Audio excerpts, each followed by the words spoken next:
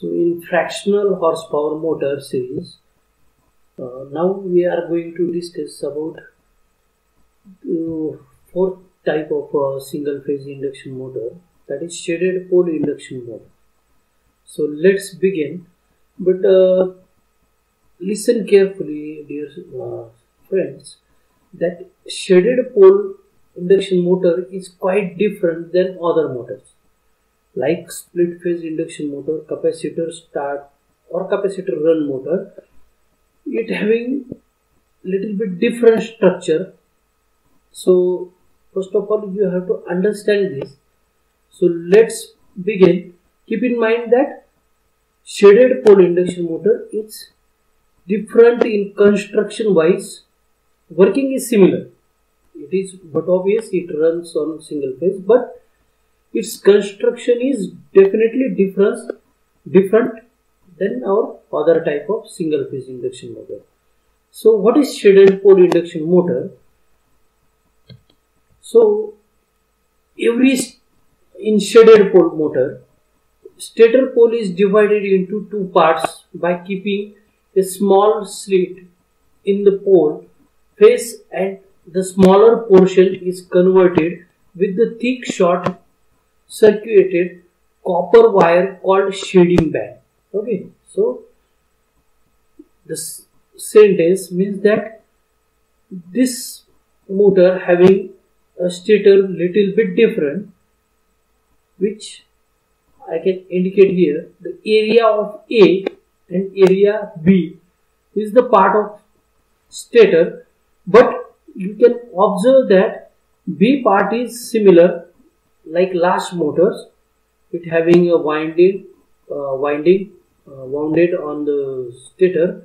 But if you will concentrate on the part of area A, there is one small shading coil is present. That means this area of stator has been covered with a copper metal or bar, which create this area highly conductive. So highly conductive is the good word for shaded pole induction motor. So you have to keep in mind that our area A having a shading coil, which we can call a copper band, and B is a normal stator. So here, rather than making a main coil and auxiliary winding, main winding and auxiliary winding, we designed a normal winding with a stator, but in small part of winding we have placed a good quality of copper, so that it will act little bit different than this area B. So second point, when stator winding carries current, the main pole produces the flux phi. Means when we provide a supply through this winding, then this stator will produce flux, which is we can call phi. This flux linked with shading band, and this band act as a shorted secondary winding. This flux links with the shading band, and this band act as a shorted secondary winding. Stator winding being its primary winding, circulating current induced in the band produce another flux phi. So here it is that if I will provide the supply, the phi m will be produced in entire this stator winding, but same time we have to consider this band. Because of this band, here the traffic of transferring current is little bit higher than this B band area. That's why a separate, independent and different flux will be created in the area of A, which we call phi s. So we have now two fluxes in a stator. One is phi m, another one is because of this area A, phi s. So, and now this band act as a, or this area A act as a secondary winding. That means now automatically I have two windings, one is primary and one is secondary, or one is main, one is auxiliary winding. So see, here we can conclude that now I have two windings. One is with main flux carrying winding, another one is the winding which flow or create the flux because of this copper band. Okay, so here we can prove this. Similar way, on the second pole, means magnetically we can't define it, but we have this one pole and this is another pole. Suppose we can consider it as a n pole, then but obvious it will act as a second pole, it will act as a s pole. Okay, so n and s, for that purpose I need two poles. So in first pole I have area A and B. Area A creates phi s because of this copper band. The current carrying capability is good, and that's why the flux here is different, definitely different than this area B. So I have two fluxes. In area A I have phi s, in area B I have flux phi m. Similar way, this second pole is also working like same, but it is definitely, if it is n, then it will be act as a s pole. Now how it will work, means how the motor will run, means see, the rotor is here, it is also a cage rotor, square cage rotor. So the rotor principle is similar. If it will feel or act with the two different magnetically phase differentiated fluxes, then it will create a torque, and this torque will be definitely a rotating torque or alternating torque, because we are going to provide a alternating supply to this motor. That's why it is a rotating torque or alternating torque. Now how it works at the instant t1, means in a very first moment current is increasing, the induced EMF tries to oppose it, thus the flux phi s oppose it, and the resultant flux is in unshaded part. See what it says, that in unshaded part the current will be increased, here also it increase, and it will oppose the area B. But at the first time instant, because of the area, B part is in leading, so the flux concentration or resultant rotating flux will be in this part. Now at instant t2, current is almost constant, induced EMF and flux phi s are negligible. At instant t2, current is almost constant, induced EMF and flux phi s is negligible.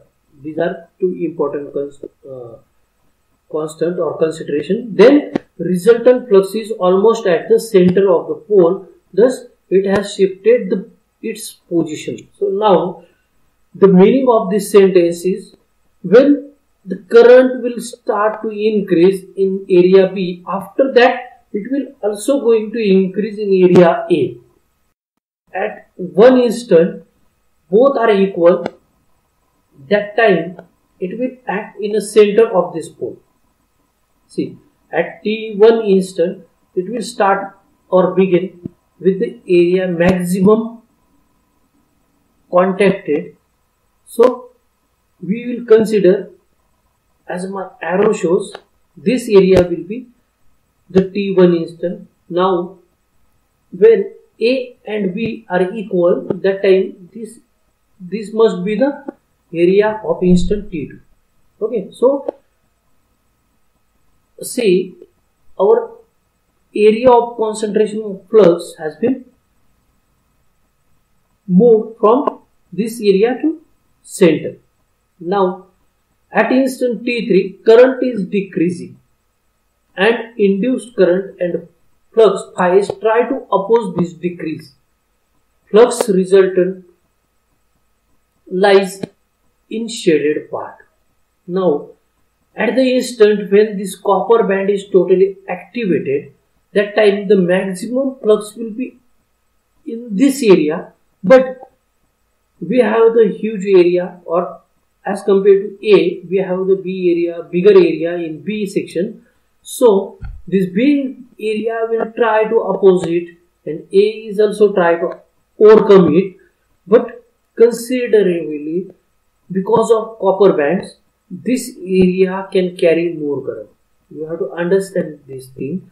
Like in area B, there is no any special winding or a structure which will carry maximum flux, but here in area A we have copper band, so that will get the maximum current from the supply and will produce maximum flux, but obvious. So now at instant T, the flux concentration means resultant flux concentration or rotating flux concentration should be in area A. So now we can observe three things. Flux, resultant flux started from the area which I am indicating right now with my mouse cursor in the initial part of my area B. Then after the opposition started through the A area, it comes on the B, same middle portion of B structure or B pole. After that, when the concentration because of copper band A has been increased, the resultant flux shifted in the area of A. Now you can observe a movement in this half cycle. Similar way, this half cycle will also work, and that's why our motor will run. So this action continues and resultant flux rotates from unshaded part to shaded part. Hence the rotor also rotates in the same direction. Such motor develop low starting torque and it has a low power factor. Why? Because see, the last sentence told us that it having a very low starting torque and it has low power factor. Two things here they have described. First thing is low starting torque.